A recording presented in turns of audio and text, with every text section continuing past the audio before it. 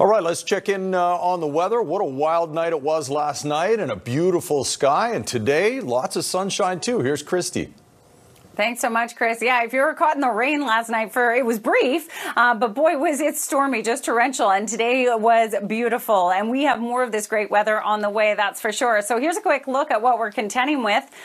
Why am I not able to click? There we go. Oh, right. I wanted to show you this quickly. It's Thursday, so we every Thursday get an update from the BC Drought Portal, and I wanted to show you the improvement that the northeastern corner of the province has had. All the rest of the province has remained the same over the last week. We still have some key areas at a level 5. That's the Upper Fraser River area and the West Kootenay region, but we've had some good improvement in the Fort Nelson region, dropping it down to a level 4. That's still pretty high. We still need some more moisture before the ground freezes in the winter, but that's some improvement. Now, we don't have any rain in the forecast right now, though. We do have a system off in the distance here, but because of our ridge of high pressure, it's really going to weaken and not bring anything. In fact, we've got a surge in warmth expected for our Thanksgiving weekend. These are the daytime highs potentially on Sunday, where areas like Fort St. John are going to be 10 degrees above seasonal for this time of year. So as we head into tomorrow, although we're going to see a little bit of cloud cover, we're going to see that ridge of high pressure strengthen. So high teens expected for those of you in the southern interior, and for our region, we'll see high teens as well.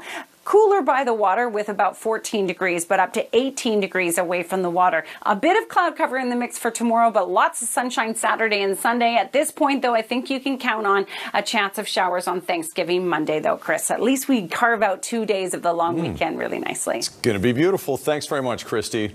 All right, what a beautiful day today, and more on the way as we approach the Thanksgiving long weekend. Here's Kristi with the details. Thanks so much, Chris. Well, it's a beautiful evening out there right now.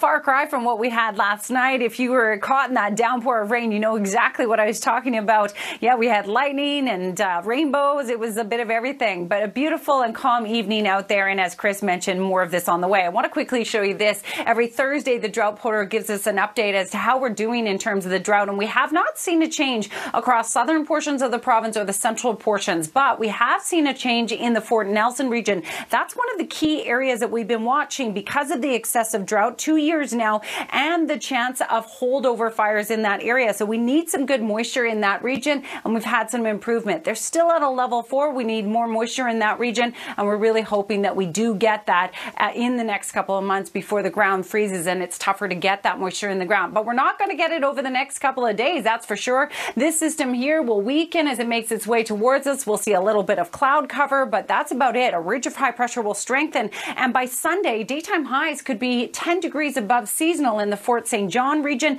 5 degrees above seasonal across southern BC. In the meantime, this is your Friday, everyone. Yes, we'll see a little bit of cloud cover tomorrow, but it will be bright, it will be warm, and we're expecting this to last through Saturday and Sunday for coastal regions. And for those of you in the interior, it looks like it'll last right through your Thanksgiving Monday, whereas coastal regions, we are going to see a change likely on our Thanksgiving Monday, but Saturday, Sunday certainly look good before a few showers shift in on Thanksgiving. Tonight's central windows weather window is, of course, of last night. This one was captured from the Second Narrows Bridge, or the Ironworkers Bridge in North Vancouver. Courtney capturing both the rainbow and the lightning strikes at the same time.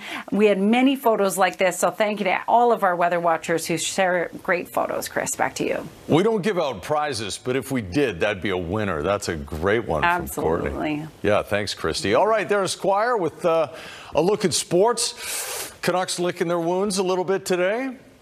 Now, that was a bit of a weird one last night. It looked like they had it. Awesome. Okay, we're not too far away from this long weekend for Thanksgiving, and smooth sailing, I guess. We'll stay with that theme, at least for part of it. Yeah, absolutely. So we'll start things off with a bit of cloud cover on Friday, but generally beautiful conditions, and temperatures will soar Saturday and Sunday.